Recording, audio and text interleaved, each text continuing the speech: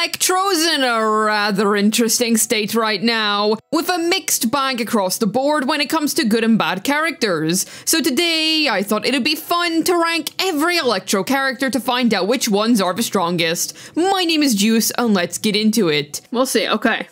Let's get into ranking. Okay, Kujou Sara, I think she's good, but I would say A. Am I crazy for that? I would say she's like low A, high B. I agree with you. Because like, okay, she's got Raiden, she's got Clorinde, mostly just those two. But like, those are pretty good use cases. Especially with Clorox. She's getting carried by her Clorox synergy. B? B, I don't think C. B, yeah. Sara's better than most people think, I find. Yeah, that's fair. I guess it's because back in the day, like, getting her C6 was just like ridiculously hard. I suppose there's other options if you're playing Raiden, but with Clorinde, it's quite... it's the same for both, though. There's other options, but I feel like Kujou Sara is a really good one. I think low A is a good place. Kuki Shinobu. Okay, Kuki is as good as Hyperbloom is, and because I don't really have a high opinion of Hyperbloom, I wouldn't really put her above, like, B, but I feel like most people would tell me that she's A above Kujou. What do you think? I think she's B, but I know that most people would probably think she's, like, high A. High A. Low S. S? No. What do you... S is a bit glaze. Cucumber Sara. She's a ninja. It's an instant. If you want to talk ninjas, wrap up from Honkai Sara, dude. Sara was my first 4-star. I tried using her as a DPS. How did that work out for you? I'm curious. If you want to talk about S tiers, because for me, Hyperbloom is just like... She's a good unit, and she enables Farina and Alhaitham's teams. And I did say in my recent Kuki video that she's still pretty good. I do think she's still pretty good. But relative to the Queen, this is a real S tier Electro.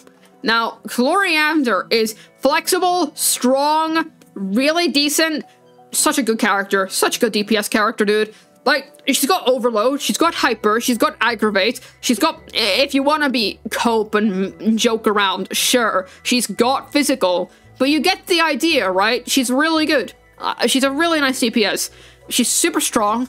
I would say she doesn't really want her Sig. That's like the main drawback here. Otherwise, she's incredible. She fixes all the issues of an Aggravate. She self-sustains, goes really fast and whatnot. Very clean playstyle. She's incredible. I think she's a really good Electro unit. I do think she's deserving of S. Clorinde S, yeah, no, she is absolutely deserving of S. Clorinde C0 over Raiden C6. That's a bit of an exaggeration. I wish Clorinde specialized in Electro Charged. Maybe at some stage we'll get someone like that. I feel like Clorinde has enough flexibility to the point where I can let that slide. Like, she literally works in Overload, man. Like, she's a modern Electro DPS that while being the best Aggravate carry has other team options. I think that's pretty neat. So, yeah, she's S. Yae Miko, I'm thinking A tier. What do I think? Like low A, maybe above Kujou? Because she's a good aggravator. Do we think A or B? It's kind of hard to decide. Because I feel like with Yae Miko, right? Miko is high B. Yeah, I suppose you could say high B. Because the thing is, I never really look at Yae as a sub DPS. I look at her as a main DPS. Because her field time is too long to fit comfortably into most teams. Like, when you look at Yae Miko, you're probably looking at her as like oh, she can... you know, do her turrets and whatnot, but I feel like it's better to just run her as an Aggravate DPS most of the time. Yeah, it should be low A. Yeah, I'm thinking low A. She's tied to Fischl. There's nothing really wrong with that, though, because so is Keqing, I suppose. Yeah, she's tied to Fischl, but, like, they cover for each other's weaknesses. It's a good team. She's a fine Aggravator. Yeah, that's what I'm thinking. Okay, I think she deserves it. Alright, I think this is what you were all waiting to see, wasn't it? This is the one that you were waiting for me to put down, right? Okay, well, where am I putting her? She's not D, she's not C. What do we think, lads? What do we think? High C is crazy. She's not that bad. Okay, she's not that bad. Jeez. D is wild. S, no, not S. Bro, you're saying that she's as good as Clorinde? Nah. Okay. If you put Shogun in B tier, then so help me God. See, I think she could even be high A, because I think that, like, but the only thing, because she can drive double Hydro. Like, maybe how stupid, but she can drive double Hydro. I feel like that's better than most of the others. Or am I crazy? What do you think? Raiden C0. Yeah, C0 Raiden double Hydro driver. That's not terrible, is it? Caesar Raiden is B, C2 is high A. Yeah, my fear is that I don't want to seem biased against Raiden, right? Because I feel like you could make a case for her in A, right? But I feel like her team, because she can drive double hydro, and it's a decent team. I wouldn't say yes, no way. But look, Raiden just like a Kuki and Fischl are better than her in all her team. Yeah, that's the thing. She's oh yeah, okay. Well, who am I kidding, bro? She'll probably go down here. I don't think she's top of A, but she can be in A. Low A, high B. Yeah, I don't think I would put her in like. She's not horrible to the point of C, but she's definitely fallen off a bit. I don't glaze her. The reason I'm putting her in A is because, bro, there are some worse units coming up. There are some worse units coming up. I think she's fine here. As your infinite interruption and flexibility makes her almost as valuable as Clorinde. I feel like Clorinde is flexible while doing more damage. Is it as much flexibility as Raiden? No. But Raiden's additional flexibility is not that useful. Ah, yeah, she can work in Eula. That's great. Otherwise, she can work with double hydro, which is something Clorinde doesn't have in fairness. But there's other drivers for that, you know? Raiden's bad, but definitely has more value than Yae Miko. I don't think she's as good as she used to be, for sure. Okay. Beidou is B for Beidou. She's like fine. You're not really using her anywhere anymore. Taser setups, I guess, but like Taser's kind of been dead for a long time. You know, I'm putting Beidou in B. What do we think? It's not that her kit is bad. It's just that Abyss is very single target centric. She's more of an Imaginarium character at the stage. Taser's kind of fallen off. Otherwise, she's good if you're trying to do Taser. Beidou is C tier. Yeah, I mean, I can see it, but I don't really want to say she's C tier because we have some worse units coming up. I feel like saying that Beidou was C would be like, I don't want to put her on the level of like the others. B too high. Beidou was low B, high C. See, that's the thing. She doesn't really work anymore. I feel like in a lot of teams, I feel like B is glazing a bit. Beidou doesn't function as Beidou main. Yeah, you make a point. You literally play Beidou all the time. Okay, Fischl, S, obviously. She's very flexible. She's a fantastic Electro character. Like, that goes without saying, isn't it? But, you know, I think she's better than the likes of Kuki and Sara and stuff. I'd say Fischl is still, like, surprisingly decent. I think she's good, personally. You can make an argument for her not being S. I can understand why someone would put her in A, because they would rather use more specific buffers, and because Fischl's mostly, like, a jack-of-all-trades type character. But she's quite a good jack-of-all-trades. Like, okay, sure, she's not providing anything overly specific, but honestly, her sub-DPS is good. Her flexibility is quite good. She's great in Aggravate. Like, by Electro standards, she is quite good. But then again, the Electro bar, you know. But she is a good 4-star. Like, she's a very good 4-star. What do we think? Fischl S. Yeah, I believe she deserves S. Should I put her above Clorinde? What do we think? Because Fischl's more flexible, is the thing.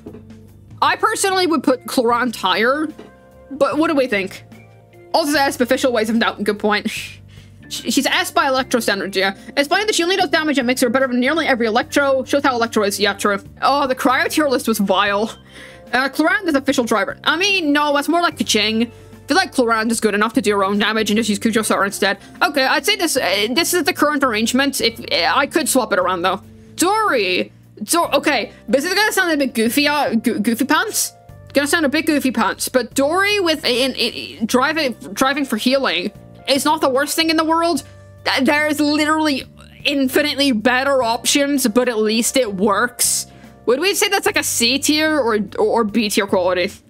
Dori's an amazing healer. That's what I'm saying. Like, she's a good healer. See, okay, I'll put her in C above Beidou because at least she works, right? Yeah, B possibly, but she does on field. No, but she can on field too, I guess. Dori sucks because the ugliest design in the game. She is, yeah, and I don't like her design either, to be honest, but who does? All right, Razor is like, he's got one use case in Thundering Fury, otherwise you're not playing Razor. And if you're playing Thundering Fury, play any other Dendro team, please. Like, otherwise you're playing physical Razor, which should not exist. It's just terrible. Razor's a terrible character. I think we can agree on that, right? Poor Razor. It makes me sad. He was my first main, but he's just not good. I say 6. She can be serviceable, but not very great. Dori, yeah, that's what I'm saying. She's serviceable at least. Okay, the legendary Sethos, God and King of all world. Okay, enough glaze. Do we think B is like fine? I really crapped on him in the past, but he surprisingly, much to my surprise, he can do a bit of damage if you build him. You gotta play his normal attack playstyle though. His charge attack playstyle is rank. Yeah, B. Yeah, I totally trashed on this guy when he came out. He's honestly, like, okay. Sethos equals Tinori but purple. I wouldn't really play his charge attack playstyle. Charge attack playstyle sucks. Sethos, who was pitched as having 2 playstyles, the best way was neither of them. Yeah, that's a really good line. If you're gonna play Sethos, you play the normal attack style. That's my opinion. Sethos is C below Beidou. Possibly. He doesn't do good. He definitely doesn't do good damage, but like in relative to the other characters, I think he's fine there. Okay, Cyno? What do we think? Cyno. I would say Cyno above Sethos. Right, Cyno is literally just playstyle issue haven. It is literally just playstyle issues and being way too expensive. Like what is bro even doing? Cyno is genuine D tier, literally my only regret pull. Cyno's a 4-star lower than Sethos. Okay, I think Cyno's at least better than Sethos. If you've played Overload Cyno, you know what I mean. Cyno lower A. I really want to put him on Yae's level. I think Yae's better. I have C6R1 Cyno. He goes in D tier because I'm still salty. Okay, you're the one. How are you salty? You swiped all that time to get the character. Surely you weren't like accidentally like slipping on a banana peel and your card like swiped across your PC screen. Overload Cyno is crazy. It actually works. Give it a go.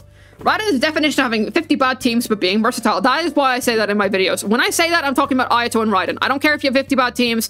Just have like 3 good ones, please. I think that's fair enough for Cyno. Cyno's not Yae level. Yeah, that's why I'm putting him in B. Okay. Keqing. I'm gonna put Keqing probably above Cyno. She's just a Fischl driver. There's really nothing else for me to say. She's a fine Fischl driver. Yeah, like, that's all to say. Keqing Ag is pretty good. Yeah, I'd say high B. I do think Keqing's better than Cyno for the record. It's just that I don't think I would put her on the level of Yae, who's a better aggravate DPS, or Raiden, who's able to, like, drive double Hydro and stuff. A or high B. Yeah, I think this is a good placement for her. There's not really much else to add here. She just drives Fischl very well because she applies a lot of Electro. Keqing above Cyno and GG. Yeah, pretty much. Okay, Lisa can work as, like, a TDDS user in Elo teams. Or just a TDS user in general, used for Death Shred, some Dendro teams, but she's not that useful. I would say like middle of C. What do we think? Lisa above Sethos. I don't know. What do we think?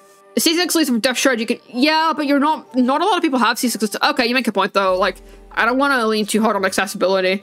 Hakushin Lisa is weirdly good with Nervy. Oh, interesting. Didn't know that. Sethos is better than Lisa. Hakushin Lisa comes in the same cost, so C. I would say this is a fine placement for Lisa. Also, guys, you know how bad Electro Traveler is? We all forgot they existed. What? We all forgot Electro Traveler existed. Don't even add. Okay, yeah. Electro Traveler, as far as we're concerned, isn't even real. Here's the Electro list. I think this is probably the list that all of us have agreed on the most. There have been, like, no real, like, oh, that's such a bad list, you hooligan. Yeah. Fun fact, Electro Traveler can't even solve a required Electro puzzle on the Electro Islet, which is the whole point they're given for free, which is the funniest thing. Who can you say? I don't know, man. I heard they, like, don't do anything because they don't exist. True. They use Electro in a not one cutscene, and I legit forgot they could. Yeah, Traveler can, like, switch elements, like, in cutscenes, which is crazy. But yeah, so that's the Electro list. Very cool. Well, there you have it. Thank you for all of your support on the last video. It makes me happy to see that you all enjoyed the video since it was a little bit different. I'll have the other parts to this little series uploaded over the course of the next couple of days. Hopefully this video was able to tell you who the strongest Electro characters are. This has been Juice, signing out, and the best thing about Electro is Clorinde's design. Best Electro design. Agree or disagree?